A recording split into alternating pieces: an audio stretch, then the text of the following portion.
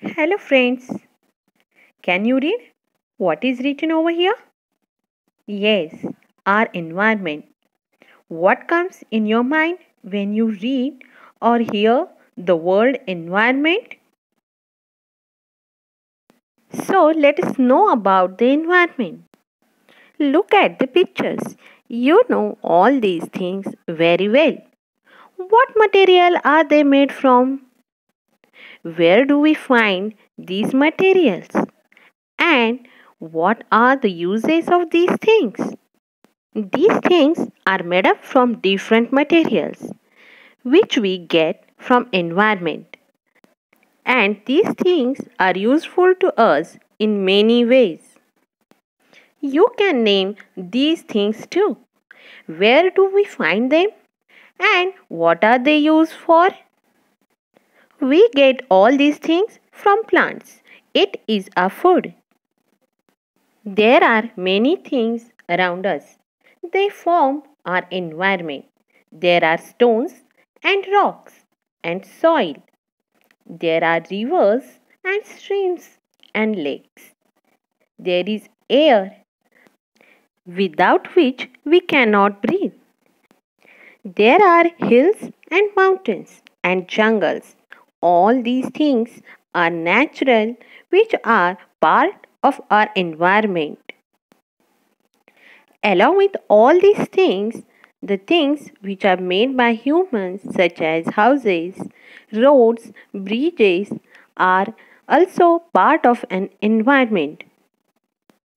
Land which is used for agriculture as well as which is not used for agriculture, that is barren lands, are also part of our environment. We also see many animals around us. Different types of trees and bushes, creepers and climbers make our environment beautiful. And you know, children, we too are a part of this environment. Each and everything around us is part of our environment.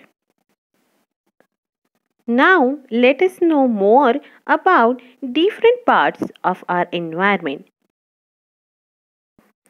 Now, let us look at a stone and a sparrow in our surrounding and compare them. A stone remains where it is. Its place changes only if someone picks it up and moves it. It doesn't eat, so it doesn't grow bigger, and it doesn't have babies either.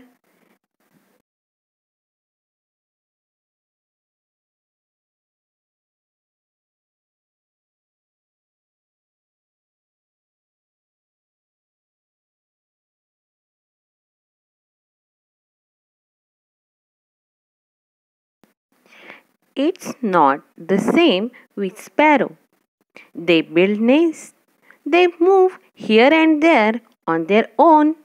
They eat insects and grains. That is why they grow. They lay eggs in nests and little sparrows hatch from these eggs. Sparrows take a lot of care of their young ones. Why do we see these differences between the sparrow and the stone? The sparrow is a living thing and the stone is a non-living thing. Things in our surrounding form two groups, living things and non-living things. Living things are of two kinds, plants and animals. Animals have babies and seedlings grow from seed. The seedlings then grow into plants. This tells us that plants are living things. Let us see some examples of living things. Butterfly, grass, tiger, and fish. Can you add few more in the list? Then do it. Name some examples of non-living things. Can you name some examples? Then do it and write in your notebook. See you in the next video. Bye.